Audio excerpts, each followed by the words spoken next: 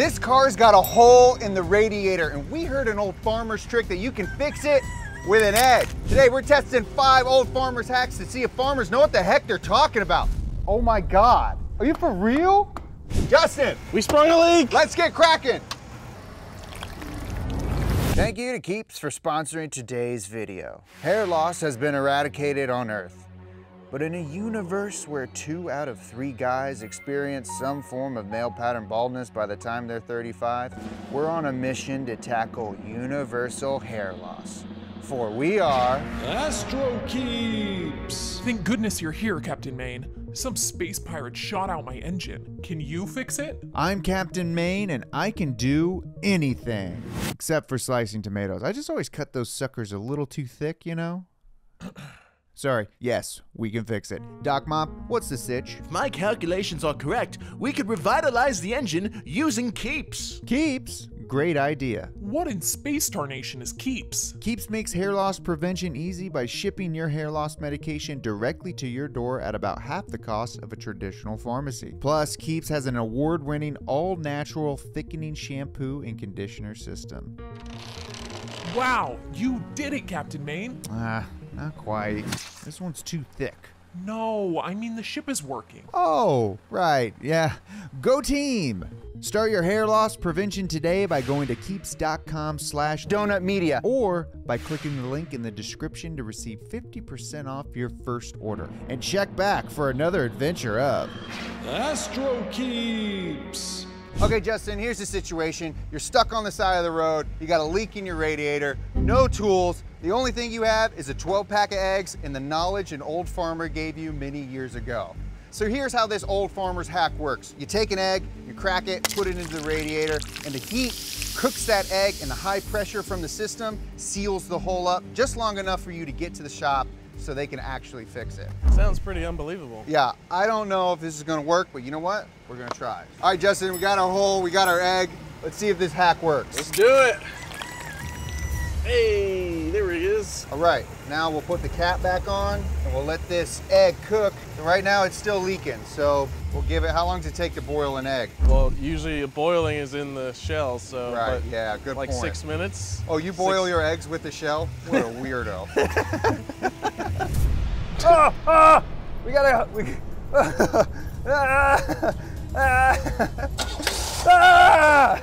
No, turn it off. Did it do something? Yeah, it squirted, dude. Oh my God. No, it's still bubbling. No, the hole hasn't stopped. Now we just have egg lubricating our system. All right, Justin, we let it sit for a while. Yeah. The egg cooked for sure, because there's little bits of scrambly pieces coming out the hole, but it wasn't large enough to seal the hole. It actually seemed to have made it worse. So, Justin, you need to make a decision. Is this hogwash or is this bussin'? Hogwash, Yeah. for sure. All right, Jerry, next situation. You're out on your farm. Yeah. You're plowing. It starts pouring rain and your wipers don't work. Yep. What do you use? Rain-X. What if I tell you this next hack we found on Reddit says you can replace Rain-X with something else? Oh, let's look at this. We got Bush Mechanic Tricks. Fill a sock with chewing tobacco and then tie it off at the end. Obviously, you wouldn't tie it off at the front. And then you soak it in water. Then you wring it out until it's damp, not dripping. That's important. And wipe your window with the sock in the tobacco still inside. He calls it Redneck Rain-X. This sounds disgusting. It sounds gross, but I'm excited to see if it works.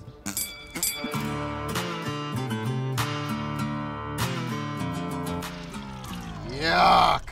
Oh, Redneck Rain-X. Oh, that's so gross. Do you like then buff it or something? You just gotta let it dry? He didn't say, did he? Yeah, he didn't say. He just said wipe it up there. Yeah. I think we should let it dry for a second, and then we'll go get the hose and we'll spray it, compare it to our control slide.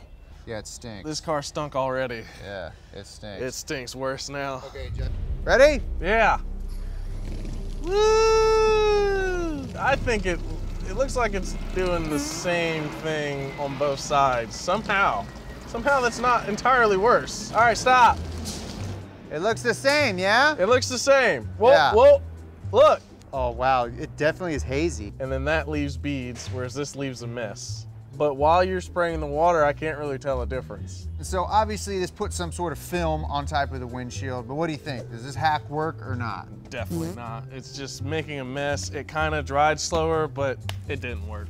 Now for our next hack is something you guys actually recommended in the comments of our laser rust removal video. But a farmer, he doesn't have 50 grand to throw down on a laser. But you know what he does have, Justin? A bucket of old oil. Fred Price said, I've always just kept a couple gallons of used oil in a bucket. You drop the rusty tool in, grab it out a couple weeks to a month later, depending on the rust level, and wipe it off. Works great. And then this guy, Raymond Fagan, says, hell yeah, that's an old farmer's trick.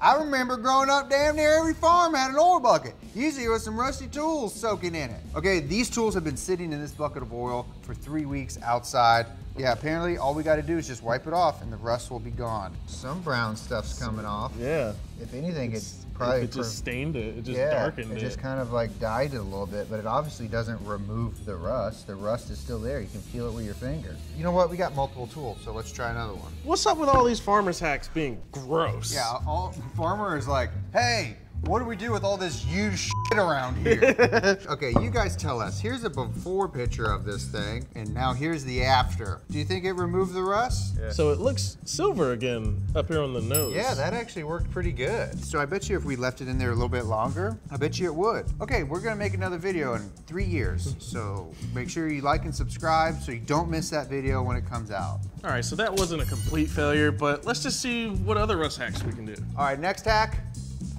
Coca-Cola.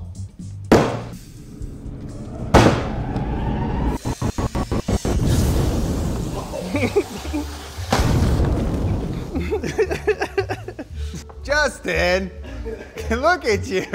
I'm here to have fun. Let's see if I can remove some rust. Oh, that's nice. Oh, dude, look.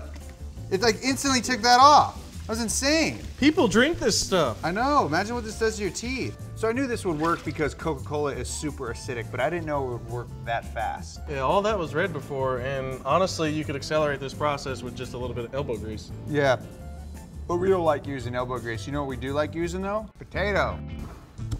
Now the thought here is that the acidity of the potato and the friction you create by rubbing removes the rust from whatever you're trying to de-rust. And it's removing something because all this gunk is turning brown. Man, Justin's really digging in there. It actually, yeah, it actually dug through it a few spots. Yeah, it did. So if you kept at this, it would actually work. That would take forever. Hack approved.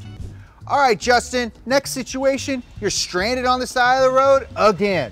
Your serpentine belt, it broke. All you got in the car is your grandmother's pantyhose. Now we're gonna see if we can replace a busted old serpentine belt with these. Think it's gonna work? No. I don't know, man. These things are tight. Okay, so we're gonna follow our pulley routing system, accessory belt routing right here on this nice Buick. First we're gonna do, stretch it out, get it in place, and then tie it as tight as we can by ourselves, tie a nice knot, and then turn her over, see if she works. Okay. We're good, we just gotta tie this sucker tight. Oh, no. Look at this, see all the pulleys moving? I don't think it's moving this crank pulley though. That's the one that kind of freaking matters.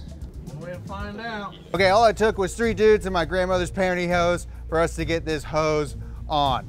Justin, are you ready? I'm ready, Jer. Crank it over.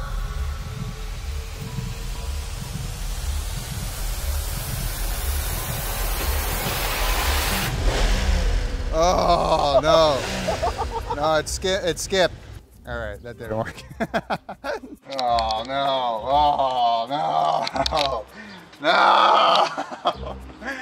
Grandma's panties died in vain. Okay, Justin, this one is totally hogwash. Yeah, for sure. No way would this work. All right, Justin, this is our final hack of the day. You've been working on your engine all night. You're putting a new transmission in. You need to pull the pilot bearing, but you forgot to rent a pilot bearing puller. What do?